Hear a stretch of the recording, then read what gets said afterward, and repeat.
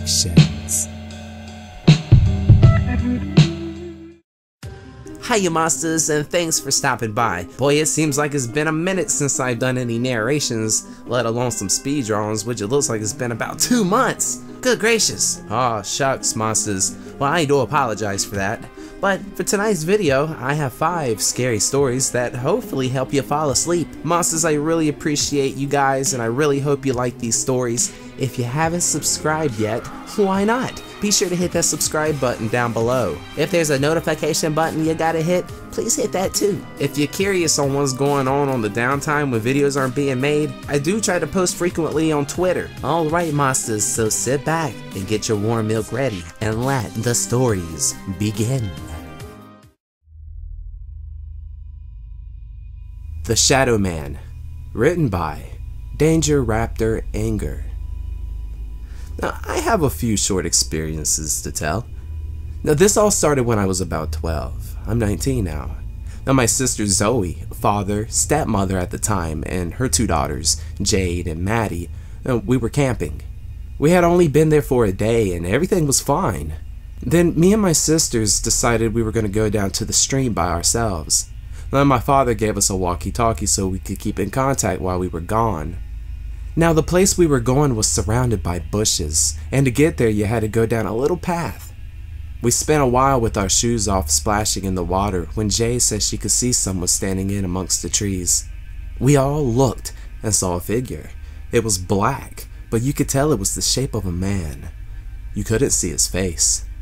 We stared for a few seconds, and then it disappeared. Well, we forgot all about it and kept playing in the water, but I felt a little uneasy. A while later, we all looked back wanting to know if it was still there. And he was. Everything was silent. I could hardly hear the rapids in the little stream. We stopped looking. Well, after about 20 minutes, we headed back to the campsite. My sisters lingered behind and I was about 20 meters ahead of them, but we couldn't see each other. I heard a twig snap behind me and I turned to look, assuming they had caught up with me. Nope. I turned to see the tall, dark, black figure literally a foot behind me. So I started running. The whole time I could feel him close behind. I ran as fast as I could until I was out in the open campground. He was gone. My sisters came out not long after that, and I told them what happened. I asked, but none of them had seen him behind me. They were too far behind, and the path was windy, so they were around the corner for most of the time. Throughout our camping trip, we didn't see him as much, but occasionally we did see him standing there. Now fast forward a couple of years and we go back there. My father's new girlfriend and her daughter, Stella. I can't recall this trip as much, but I know the facts that Stella saw him too. 3 years ago, I started seeing the Shadow Man in my house. Just anywhere and everywhere really. And one day I was out in the backyard, and I started to lean down and pat my cat. When in my peripheral vision, I saw him right behind me. I ignored him as he's really never done anything harmful, really. I look at my cat as to block him out. As I do, I feel a hand grab my hair and tug. I immediately spun around. Nothing there. I had to leave the backyard, so I went inside as I was a bit spooked. Now I live with my girlfriend. I can't say 100% if I've seen it again. I sometimes see shadows move behind me in the reflection of the TV, but when I look behind me there's nothing, so I just chalk it up to, trick of the light. I did hear something recently. Now this is the most recent event I've had. My girlfriend's alarm went off for work, waking me up too. She switched it off and we laid in bed a bit longer. I was awake then, facing my girlfriend's back, one eye closed as it was smushed against the pillow. Suddenly, I kid you not, I hear someone whisper in my ear. It was so close, I could even feel the cold breath on me.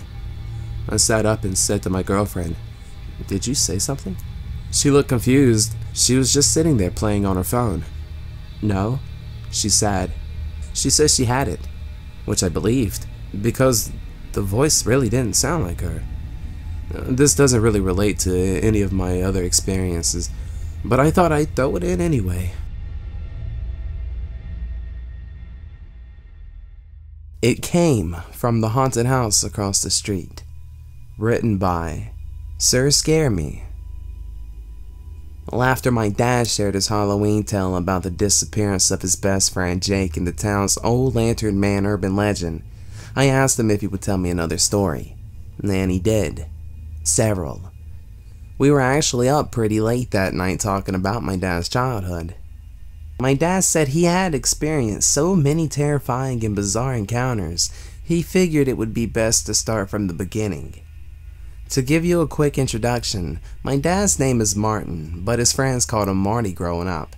He moved to a small town in Mississippi when he was 8 years old. It was about a 20-minute bike ride from the Mississippi River. It wasn't an ideal place to live, but his parents could not afford much better. My dad ended up spending the remainder of his childhood stuck in this town. He plotted several attempts to run away, but he wasn't able to escape until shortly after graduating high school. When his family first arrived to their new home, my dad immediately noticed there was something strange about the house across the street. It was 2 stories, but the top half leaned to one side like it could collapse at any moment. The old house was an eyesore for the neighborhood. Every glass window had been shattered and boarded up. It had once been painted a light green, but most of the color had been chipped away, revealing the dark, rotting wood underneath. The front lawn was nothing but dirt, with a short staircase leading to a roof-covered porch. When my dad asked his parents who lived there, they told him it was empty, and that he should never, ever go near it. My dad's bedroom window faced out in the direction of the street. He had direct view of the decrepit house, and as the days passed, he started to notice that both his fear and curiosity were intensifying. He began waking up with nightmares, terrified that something might be happening across the street.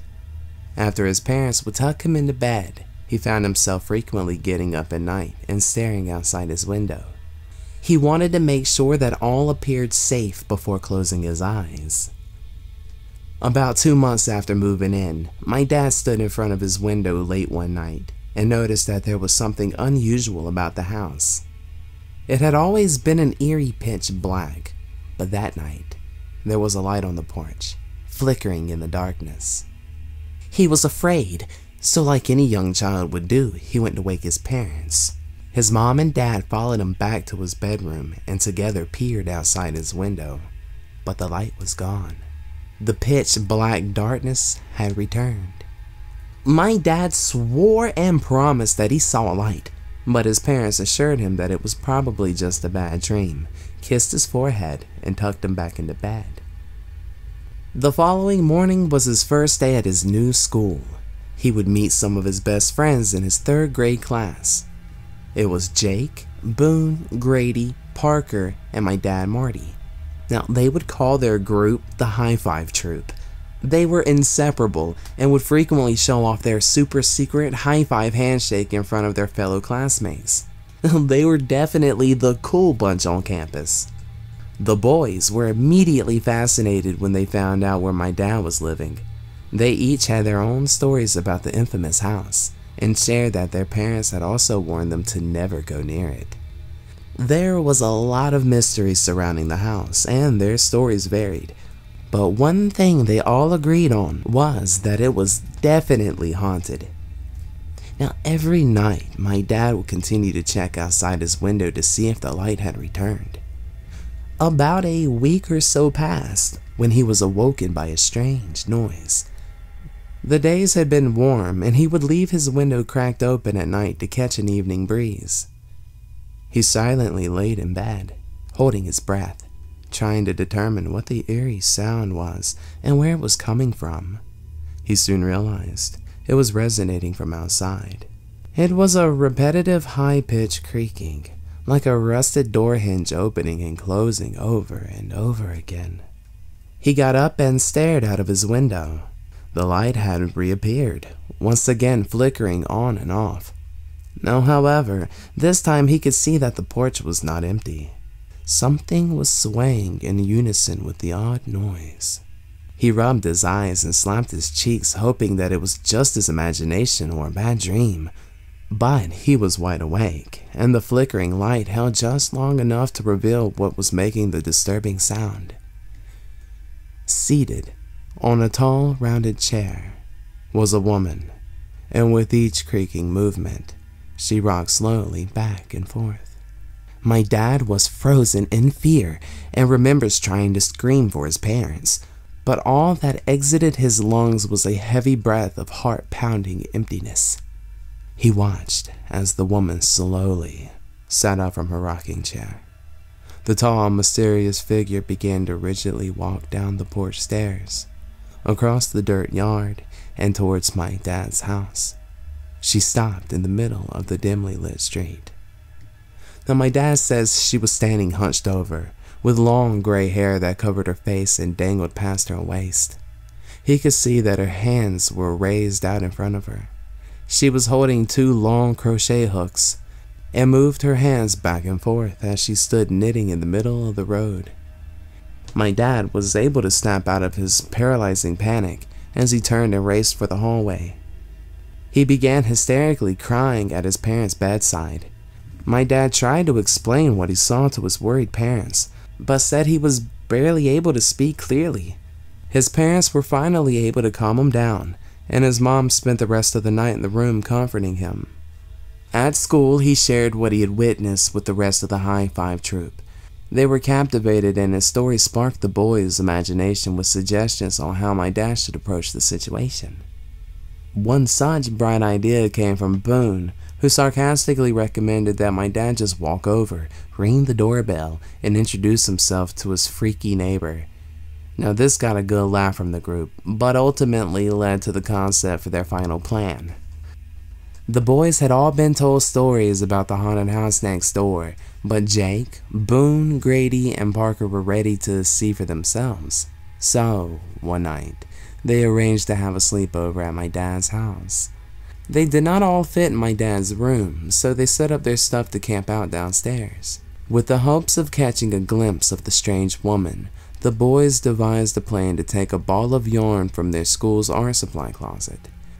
They would sneak out before it was dark and string each end from house to the other. They believed that if they were lucky, the knitting woman would take their bait and follow the line back to my dad's house.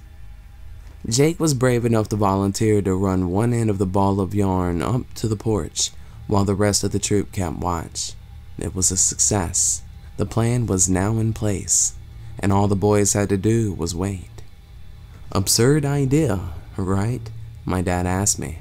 Yeah, maybe just a bit, I admitted with a playful grin. Well, we were just a bunch of third graders, but guess what? The plan worked. My dad continued to elaborate. The idea was that the boy would take turns staying awake. Whoever was on watch was equipped with a flashlight and was ready to wake up the rest of the group if anything suspicious happened. The nearby kitchen window was left open for the purpose of both running the other end of the yarn inside the house, while also listening for the sounds of the rocking chair. My dad stayed up for the first hour, handing off the flashlight to Parker, before setting to his sleeping bag and falling asleep.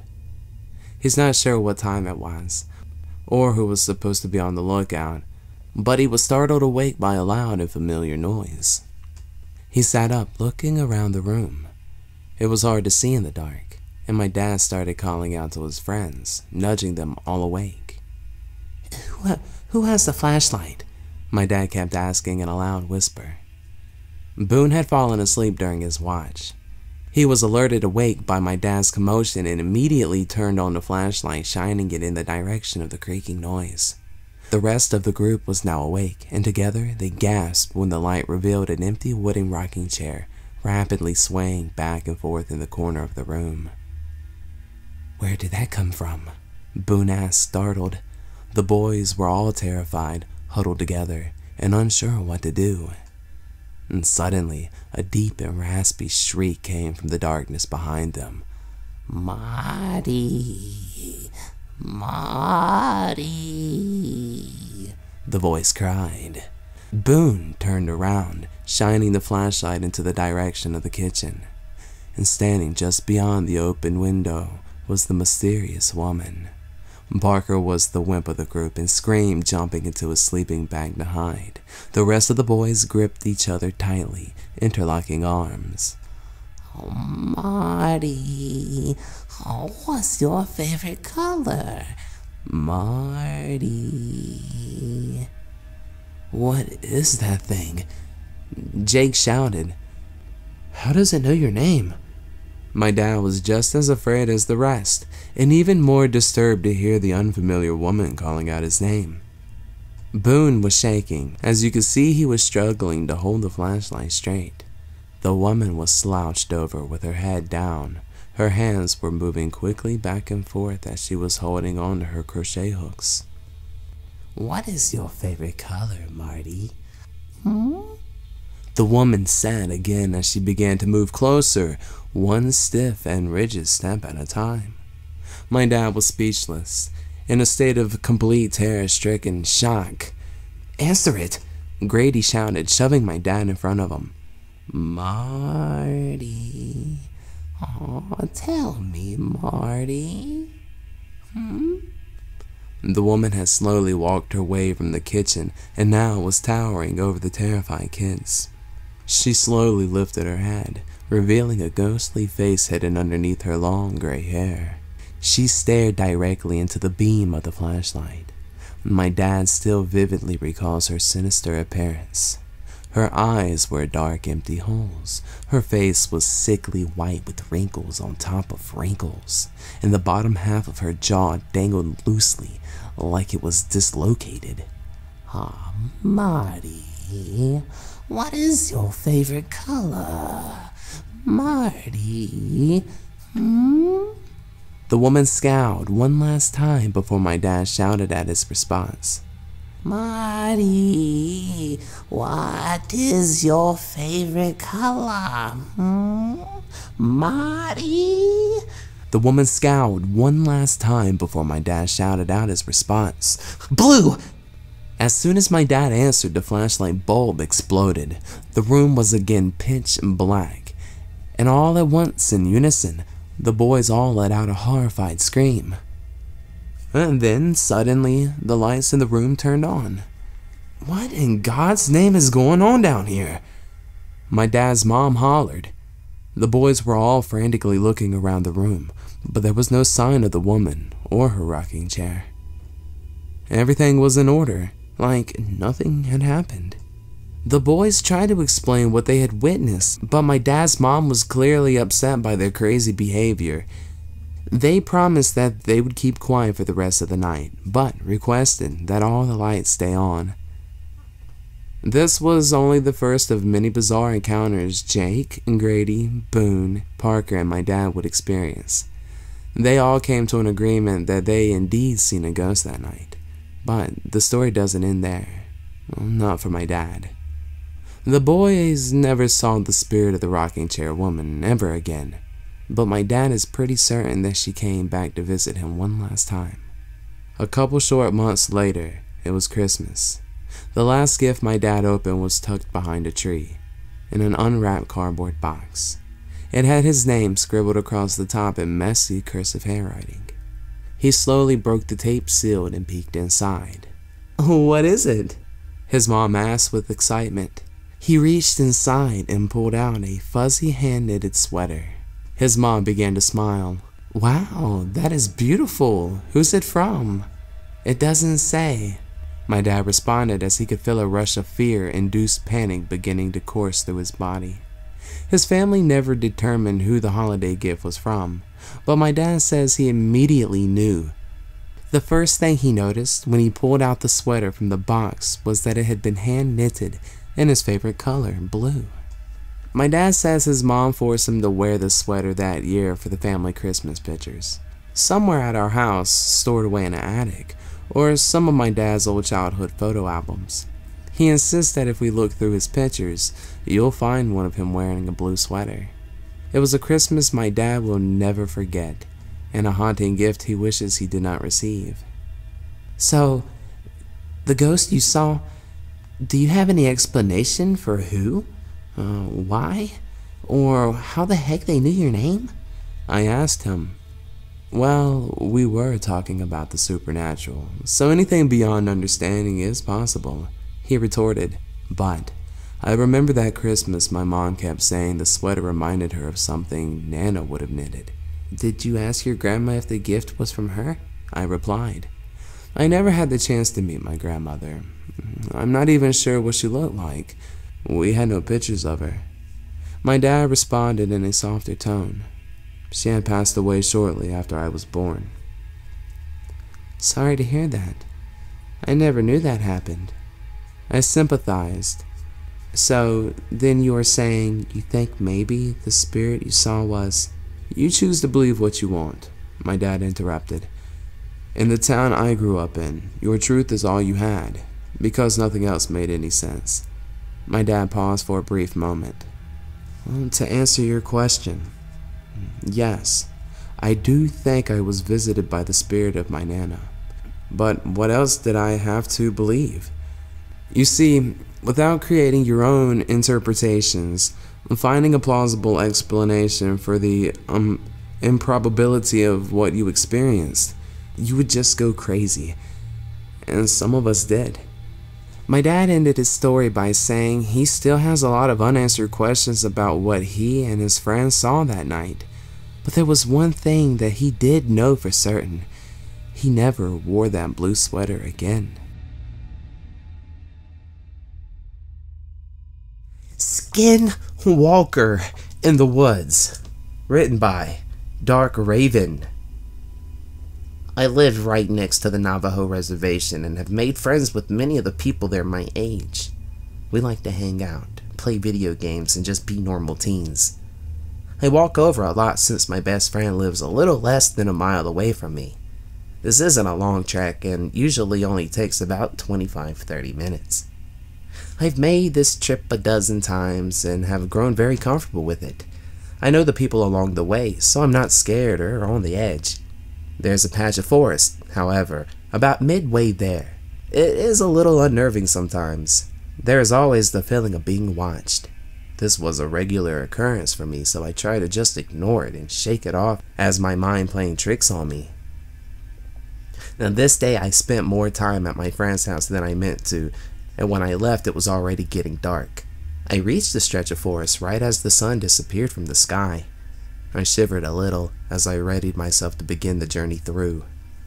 I was 10 steps in when I heard a branch snap. You know the sound. The one that screams there's definitely someone or something there with you. I froze, not sure what to do next. Should I run? Should I turn around and book back to my friend's house? I didn't know the best option in this situation. I whispered, "Hello?" hearing my voice crack as the words fell through my lips. I don't know why I even opened my mouth, but it was out there, so I listened for any reply. My heart sank when the answer came back in the sound of my voice. "Hello?" I started to breathe too fast. My heart pounded against my chest. I felt like I might faint. "Hello? Hello?" My voice came again, but not from my mouth. I wanted to run, but my feet felt cemented to the ground. I couldn't scream. I couldn't reply, as my voice echoed over and over from the short distance away. I couldn't pinpoint exactly where it was coming from. It sounded like it was everywhere, around me. "Hello? Hello? Hello?" It repeated. "Stop it!" I finally managed to tear from my lips. Everything went silent. For a long minute, nothing happened. The air grew stale, and I realized for the first time that there was no typical forest sounds. There were no bugs, no frogs, or crickets. Nothing. I stood there, terrified, waiting to see what would happen next. "Stop it," it mimicked back. "Stop it." I had enough and was willing my heavy legs to move. Before I could take a step, I heard rustling in the bushes about 20 feet to my left. I watched in horror as a deer head with huge antlers protruded through the brush. As it came out further and stood up on twos, I took off. I flew out of the woods and all the way home in record time. I said nothing to my mom when I got there.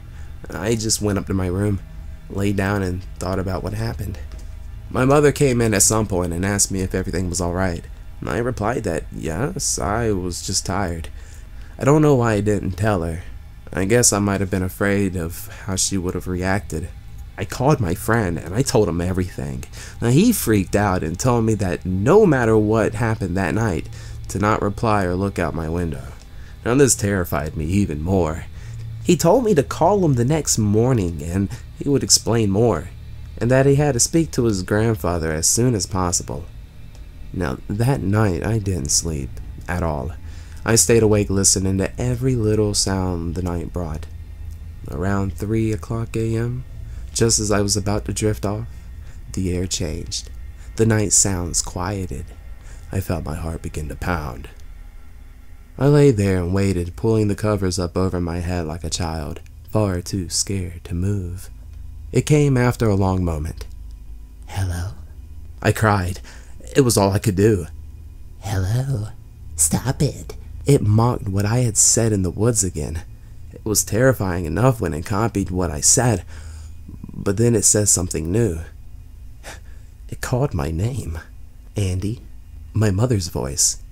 Andy, Andy, come here. Hello? Stop it. My voice again.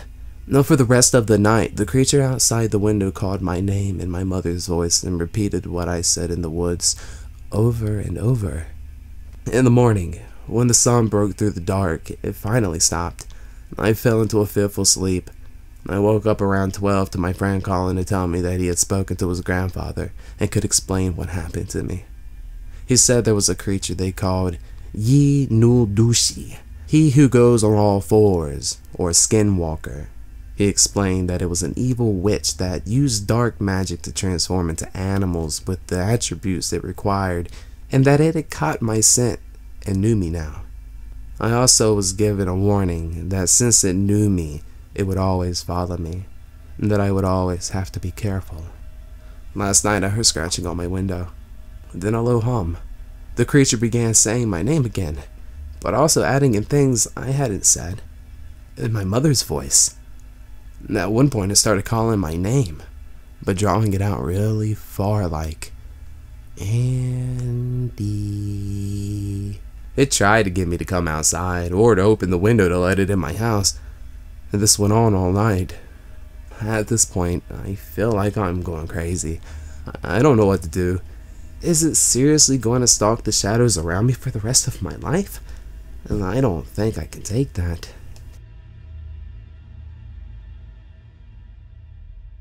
Hey, slow down, would ya? I shouted at my friend as he sprinted past the encroaching trees that surrounded us.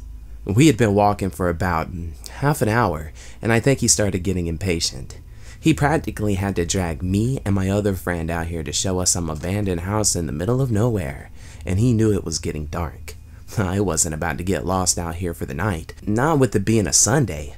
My mom would raise hell if I missed any more school, and my dad would probably beat me within an inch of my life, him being the principal and all. You guys just need to speed up, he replied. I want there to be enough time to show you to everything there is to see. I rolled my eyes. Look, it's just some old house in the woods, Scotty. I guarantee we'll be done looking around within 5 minutes of getting there. Oh yeah? Well, that's not what my brother told me, Scotty retorted, slowing down his run and breathing heavily. He said that there was some pretty crazy stuff out here. Well, like what? My other friend Zach asked.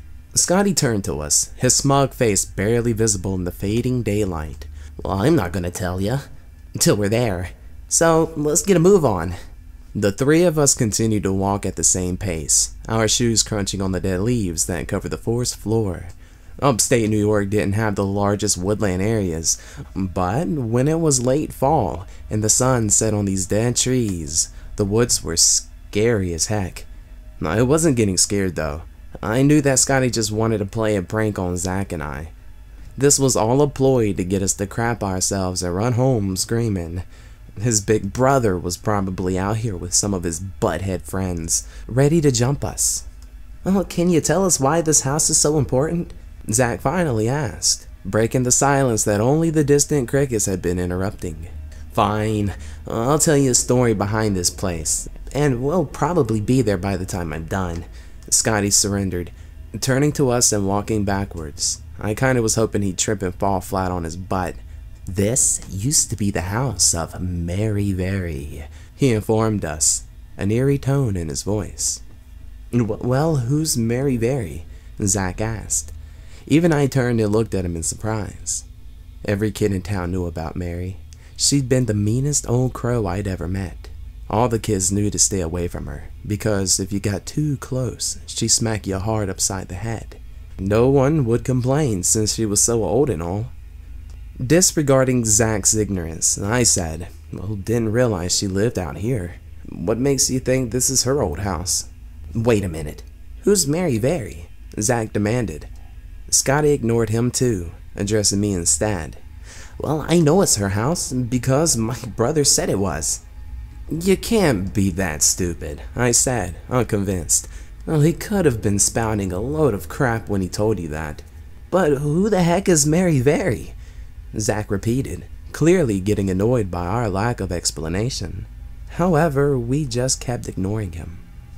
I know he was telling the truth, because right after he told me, my dad brought him into the other room and started yelling at him. I don't think he wanted me to hear, but I could tell he was telling my big bro not to tell me about it.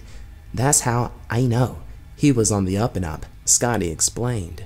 Yeah, that's some solid evidence right there, I laughed. Guys! Zach shouted at the top of his lungs, sending an echo through the woods and causing a murder of crows to fly out from their perch. Their calls drowned out the crickets for a moment before they faded away with the birds. We both looked at him and said, "What?" "Who is Mary Very?" he asked the final time. "How the heck have you never heard of her?" Scotty asked. "I guess it was before my family moved here," he explained. I had forgotten that he had moved into town after the old coot bit the dust. Mary Very was the single most heartless woman to ever live in this town. I once saw her kick a puppy that was walking by. She used to smack kids around with her cane for no good reason, and always threatened us to stay away from her home, even though no one knew where she lived. Jesus, why did she do all that? Zach asked, amazed. Heck if I know. The old bat didn't need a reason. She probably just did it because she could, Scotty replied. So why the heck are you dragging us out to our house? I demanded. Exploring some dead woman's empty house was not how I wanted to spend my Sunday night. My friend snorted. Because we can finally do what she always told us not to do. We can finally go on her lawn and into her house and break her windows and stuff. It's the ultimate revenge. I gave him a deadpan stare. Dude, that's the dumbest thing I've ever heard. She's dead, you moron. Who cares what we do to her house? You're missing the bigger picture, Scotty smiled. There's gotta be a reason she didn't want us coming around here. I bet there's some secret stash of treasure somewhere in that place. You know how old ladies don't trust banks and keep their money safe after the Depression? And she probably stuffed all her cash in her mattress or something. Raising an eyebrow, I asked, even if that was true, you don't think the police found it already? Or the real estate people? Or even relatives? He went silent for a minute. I say it's worth a shot. Whoa! Scotty fell backwards, tripping over a small garden fence and landing flat on his butt. Well, Zach and I couldn't help but laugh. Dang, man, are you okay? I asked, holding a hand out. Scotty grabbed my hand and we both pulled. Yeah, I'm fine, he groaned, a bit embarrassed, but otherwise uninjured. All three of us looked at the poorly kept garden. No plants grew anymore, just weeds popping up here and there in the dried up soil. We looked past the neglected garden to find an equally neglected lawn, which led up to a small broken down house. Holy cow, I told you guys it was out here. Scotty beamed victoriously, running past the garden and towards the house. Hold on, you dummy, I shouted out after him. Don't just barge in there. Scotty stopped and turned back to me. Come on, man, it's obviously empty. Well, that doesn't mean we should just start splitting up, I warned. A large grin spread over his face. Oh, how I wanted to crack him right then. You aren't scared, are ya? He teased. And I knew that was gonna come sooner or later. You know what? Screw you, Scotty. Go fall into the basement and get stranded here for all I care. Scotty frowned. Well, fine then. I'll go find the cash by myself, and you two won't get a penny of it. And with that, he ran to the front door, kicking it and disappearing into the house. Ah, great, I thought to myself. Should we go after him? Zach asked. I shook my head. Well, that's just what he wants us to do. You realize he brought us out here to try to scare us, right? Yeah, I figured, he said, kicking the grass. Instead of following Scotty into the house, we walked the circumference of the yard. It seemed like a perfect circle. There was a house in the middle, the garden to the south, and a small utility shed to the west. There wasn't a road or even a walkway to be seen. How does she get to the main road from here? I wondered out loud. I was thinking the same thing. An old lady couldn't have walked all the way from town from this place, right? Zach asked. Puh, I have no idea, I replied. It didn't make any sense. I'd never seen Mary Berry drive a car before. But she couldn't have just walked through these woods every day. Not at her age. The sun had almost completely set, and the only light came from the soft glow of the gray clouds overhead. And suddenly, I felt a strong feeling to leave the woods. At that moment, it was the last place I wanted to be. We should go. Zach looked at me in surprise. Well, what about Scotty? I turned to the house and cupped my hands over my mouth. Hey, Scotty, we're leaving in 10 seconds, dude. So you better get your butt out here if you don't want to walk through the woods alone. Well, 15 seconds had passed, and no sound came from the house. I turned and headed for the garden. You're leaving? Zach asked. Look, I told him 10 seconds, and then gave him an extra 5. Hell, yes, I'm leaving, dude. I almost made it to the garden before realizing that I couldn't hear Zach's footsteps behind me. I turned again once to see him walking to the front door. Dude, what are you doing? I shouted, and he turned to me, making sure he's okay. I slapped my hand in my face. Look, he's just pranking us. Let him walk home alone. Zach shook his head. I'd rather find out he's just being a prick than leave him here if he really got hurt. Then he turned his back to me, and the darkness swallowed him as he entered the house. Oh, crap, dude. I cursed to myself. I didn't feel like giving Scotty the satisfaction of going in there. But on the other hand, walking home by myself didn't sound like an attractive option either. Now, after a minute of pace in the yard, I decided to swallow my pride and enter the front door. The inside of the house was just as welcoming as the outside had been. It was mostly empty, save a bed and a couch and a few other pieces of furniture. There was barely any light coming through the windows, the sun having already set and all. Remembering that I brought my cousin's old police flashlight he'd given me a while back, I pulled it out and clicked the button, fully revealing the empty room. The room I was in seemed to be a living room connected to a kitchen. Nothing remained in the house except the aforementioned furnishings that must have been left behind after Mary Berry's death. What caused unease with me was the fact that Zach wasn't anywhere to be found. I walked in not 2 minutes after him, yet he still managed to hide somewhere.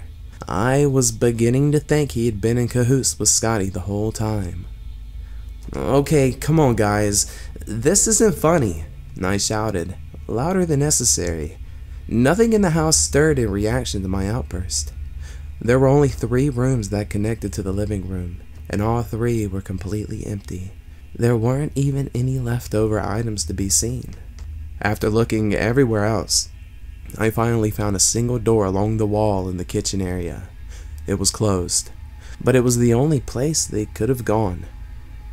I had been in houses like this one before, and I knew there were 2 possibilities of what was behind that door. Either it would open up to a closet, or to the descending stairs of a basement. I tensed up and turned the knob and opened the door, ready for the 2 to jump out. This didn't happen though. When I opened the door, only darkness greeted me. It was darkness, not merely the result of absence of light, but as if hell itself were setting right beyond the threshold.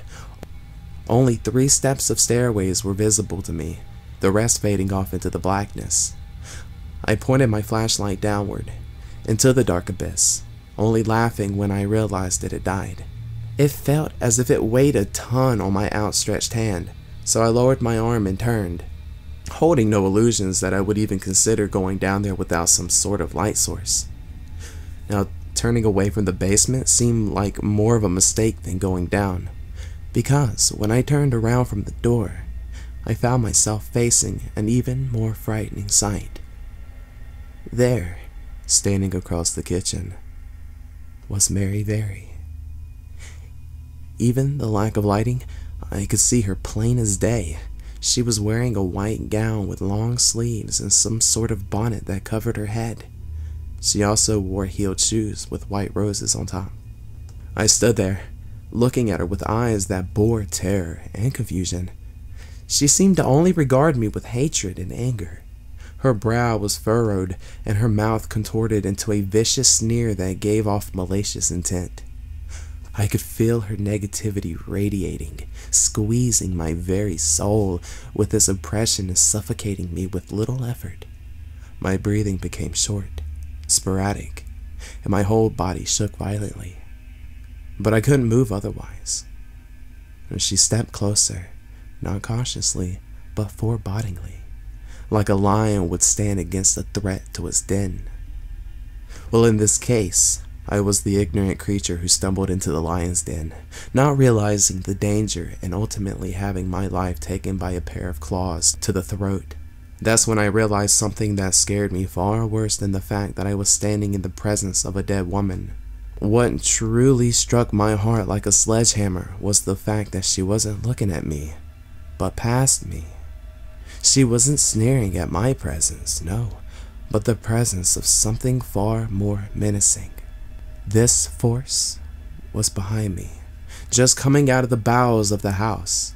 It must have climbed the steps from the basement when I had my back turned, and now it loomed over me, oppressing in its presence, but far more threatening than this dead woman. Now, Mary looked at me directly, and her expression changed from one of anger to one of sympathy. Her eyes began to water, and for some reason, so did mine. We both stood there for a few seconds, crying over something I had yet to even understand. I couldn't feel my flashlight in my hand anymore. I must have lost my grip on it, but I never heard it hit the ground. I didn't turn to face whatever monster stood behind me, but somehow, I knew it wouldn't make a difference. Then, I felt a hand on my shoulder. First it was just a firm grip, but then it squeezed hard, causing pain to shoot through my body. The pain only lasted a second or two, because then I felt my head shake violently before I fell to my knees. Then I felt myself falling even further, plummeting into a pit of nothingness. I no longer felt pain, or fear, or anything at all. I simply continued to fall, all the way down through the plane of existence, until there was nowhere else to go. Then my consciousness left me. I stared out the window of Mary Very's old home. It was raining outside, and the water droplets that landed on the window slowly traveled down the glass, using various routes to get to the bottom. And outside, there were police officers, EMTs, and reporters, all gathering around the small woodland abode. Inside, I stood with 2 sheriff deputies on either side of me. Oh, I can't believe that psychopath was hiding out here the whole time. They'd been looking for him for over 2 weeks after he escaped. One said, staring out the window. A police cruiser took a small road out of the forest that I hadn't seen there before. The back seat was occupied. Yeah, Richie Davis. He was in prison for 3 counts of attempted murder. The other replied. Looks like he was holding up in Mary's old basement when those boys came exploring. Did the investigators put it together? He shrugged. More or less. Richie didn't really keep anything to himself. He said the first boy entered the house alone when he strangled him to death and dragged him down to the basement. Apparently, he was down there cutting the boy up when the second kid walked in. Richie snuck back upstairs and punched him in the face hard enough to knock him out cold, then quickly brought him down to the basement so he could finish up the first boy. Jesus, the other officer commented. And then the third boy came in and Richie cracked his skull open with a metal flashlight. It's sick, man. Said he only wanted to knock him out though, so he was still living when he cut him up. They don't make movie killers as twisted as this wacko. Can't believe he only got 40 years the first time they threw him in jail. Well, that's not gonna happen this time. 2 kids dead, 1 in the hospital, and a half-mutilated corpse. They'll give him the needle for sure after this. It would have been even worse if those hunters hadn't heard the screaming, stormed in on the prick, and held him at gunpoint until the first responders got here. It's weird though. The hunters say they heard a woman screaming. The one pointed out. Yeah, that is a little odd, the other replied. No doubt about it, the one nodded. Come on, Captain wants us to make a statement. The 2 officers left me by the window and went out to address the growing crowd of reporters who gathered outside. I turned away from the window, once again facing Mary Very. She looked at me with sorrow, but also with a slight happiness. I was surprised that no sadness had taken me. I didn't feel much of anything. Scotty stood next to Mary, giving me an apologetic look. He must have felt like this was all his fault. I smiled at him reassuringly, then took one last look outside as 2 body bags were wheeled over to a waiting ambulance. Mary Very opened the basement door where Scotty had met his end, but the basement was no longer there. Now it was a room with immense light, more powerful than any light I've ever seen. Scotty immediately walking through the door as if he knew what lay beyond, the light absorbing his figure until he was completely gone. Mary Very turned back to me smiling and reached her hand out. I took it, hesitating at first, but then, with conviction, she gave my hand a soft but confident squeeze, eliminating any remaining doubts I had. Whatever role she played while she was alive, I knew that now she was my guide, here to escort me someplace else. I walked up to her side and returned her warm smile with one of my own. Then together, we stepped through the door, leaving this world behind and entering another.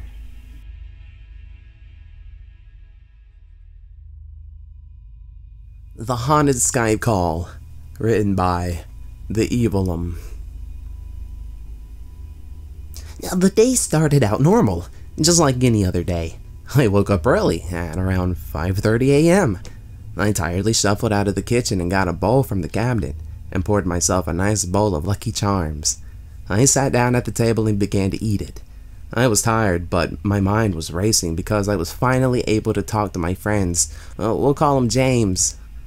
James had been my friend for like 3 years over Skype. He had been on vacation for like 3 weeks, so I was excited to finally be able to talk to him again. I went to school like normal, and when the final bell rang, I bursted through the doors and ran as fast as I could home. It was only about a 5-minute walk, so it was easy to run home. Once I got home, I turned my computer on immediately and opened Skype. I don't think I even took my backpack off. Once I got a minute to calm down, I went and used the bathroom, and I put my backpack down by the kitchen table. Note, I was usually home alone every day as my brother went to school and had football practice after, and my mother worked until like 7 p.m. I heard the Skype sound that plays when it opens, so I hopped on my computer and searched for James' name, and I found it, but before I could do anything, I got an incoming Skype call from him. And I thought it was unusual as I always called him, so I thought maybe something happened. I answered, but there was no sound. I sat there confused, so after what felt like a few minutes, I spoke. "Hello? James, are you there?" With no success for another minute. I was about to say it again, but then I heard something. I heard a sound if fabric was being rubbed against his microphone. But then the camera came on, from his phone. And I was shocked because it was completely black with a faint glow from the left side as if the moon was shining in. But it was supposed to be daylight. And I sent him a message over text through Skype, but no answer. Right before I was about to hang up the call, I saw one bright ball-shaped object shine to life. I then realized after the initial shock of seeing them that they were eyes peering directly at me. In less than a second, I hung up the call and sat there scared out of my skin. I got another incoming call from James. I hesitantly answered, and it was him. He said, "Sorry, I didn't call sooner. I thought you would." So I replied, "Dude, you didn't get my message? You literally just called me." Sadly, he didn't get my message. He didn't even have a log of the call when I checked. Neither did I. Not even a message. I looked at my phone, then back up at the screen. When I looked, I saw nothing but those creepy eyes and blackness. I shook, and the entire log I just had with him was gone. But the old one was back. Well, I was scared, and I started to tear up. When I did, I got the message from James. And it read, "Don't be sad. Be scared." Now suddenly, I felt chills go up my spine as I looked at the time. It said it was 12 a.m., even though it had just earlier read 3:30 p.m. I screamed and powered off my computer. Nothing made sense. It was nighttime outside, but I never noticed the hours going by. And with nobody coming home? In that moment, I swear I saw some thing standing by my front door. And I screamed and got so scared, I blacked out. Or so I thought. Now once I woke up, it was 3:34 p.m. and James was on the call. He was asking if I was okay, because for the last 4 minutes I kept saying on repeat, "I see you, be scared. I see you, be scared. I see you, be scared." I told him everything, and he said it was probably a day terror I had, but after my mom got home, and I was done talking to him that day, I went on the Skype's files and found a chat log for 12 a.m. Ever since, I deleted Skype, and I began using Discord. However, every now and then, I get a message from this unknown number on my phone. I blocked the number, and nothing's happened since.